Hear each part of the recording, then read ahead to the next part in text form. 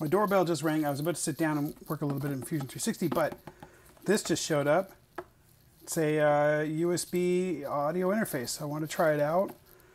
I have been using the Shure X2U. It's great. Many thanks to Egghead for supplying it, but I may need 2 of them at one point, and I felt it might be a good idea to try this out. So why don't we take a look at what's inside.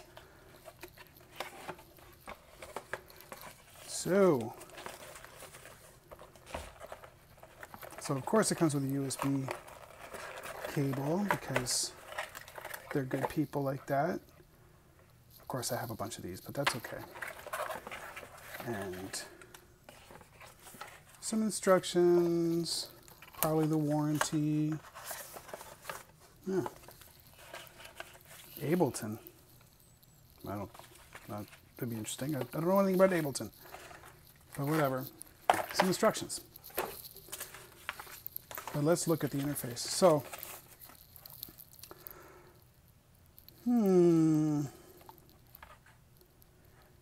yep, that's kind of what I was. Oh, see, look at that. So they don't give you a connector, but a power supply, but it's a simple 5-volt. I'll hold it this way.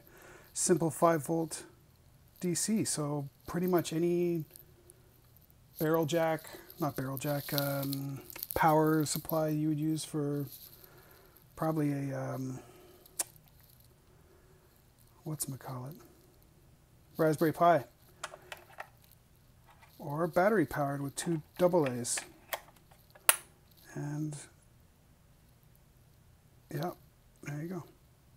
HR6, LR6. So these are rechargeable, I think, right?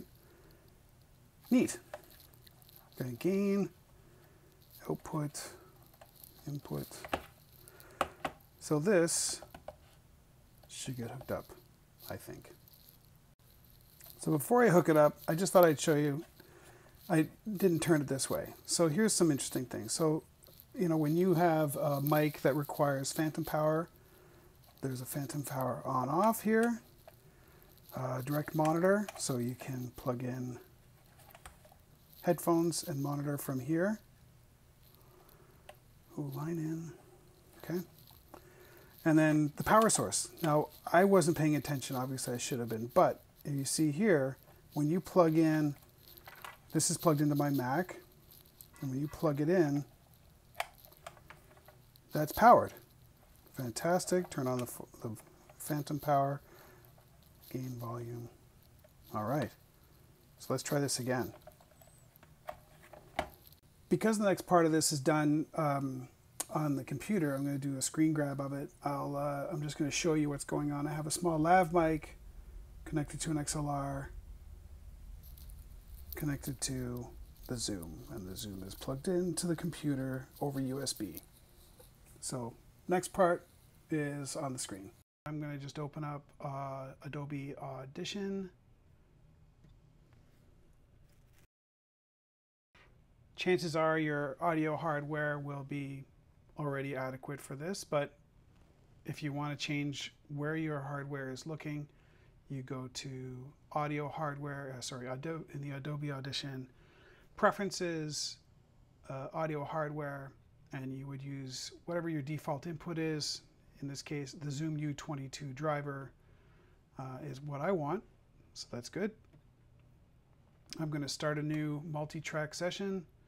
Whatever your normal settings would be, you know, rock and roll. So your default stereo input in this case is, in my case, is the Zoom U-22 driver. So you don't need to change it. It would depend on if you're going to use different tracks. The U-22 doesn't enjoy having 2 inputs running at the same time. I'm still figuring it out, but right now, if I want to use an XLR cable, the high Z or high Z doesn't work, but it doesn't matter. So I'm going to set this to record, but I also want to do a little monitoring. So here I am checking my input level. I'm going to turn that off because the offset on the computer to the latency is a little, it's just off by a little bit, and I don't like hearing it while I'm talking, so I'll turn that off so I'm not monitoring myself. But we go ahead and record. My name is Hugh Elliott. Online, you would find me at hughqelliott.com. Sorry, not hughqelliott.com. You would find me at Hugh Q Elliott. So I'm on YouTube under Hugh Q Elliott, Instagram, Twitter, Facebook even. LinkedIn, I believe, is the same. I don't know. But yeah, if you want to find me socially, that's the way to do it. And that's the end of my recording.